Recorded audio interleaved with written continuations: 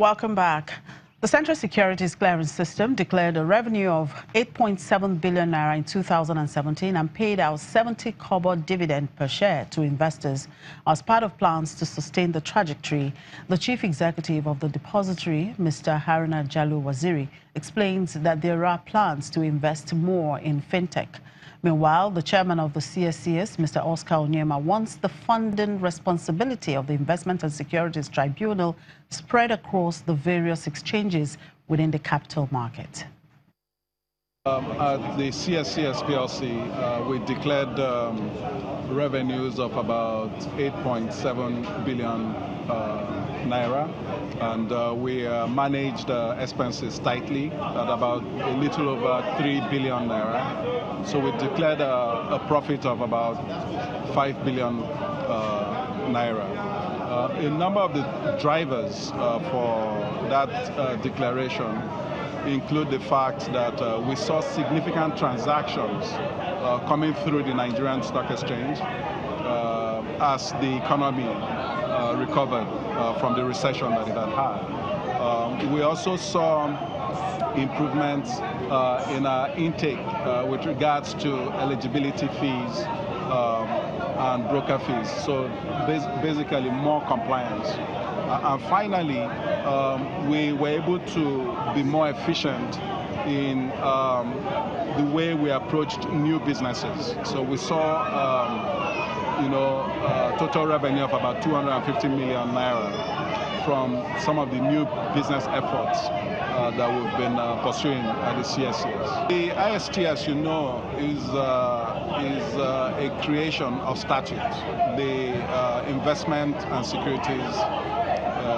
Act, and it calls for several ways to fund the IST, including government, government funding, donations, and other types of funding. In 2013 or 2014, the then Minister of Finance asked that the three entities, CSCS, NSE, and the Securities and Exchange Commission, find a way to fund the IST, given that there were shortfalls in the funding of IST from the government. So we've been carrying that burden, but we feel that it is about time that that burden is spread across the entire capital markets, so that now there are multiple exchanges, there are several CSDs, there are major other players in the capital markets.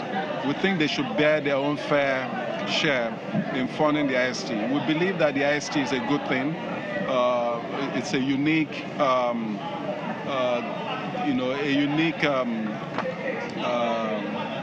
aspect of our market, and allows us to quickly dispose of capital markets related disputes. So it's a good thing. It just needs to be, we need to find a more equitable way of funding it. When I decided to, apply for the role of CEO at the CSCS, one of the key things that I realized, and I thought is something that I should drive, was that the market does not understand the importance of a financial market infrastructure like the CSCS.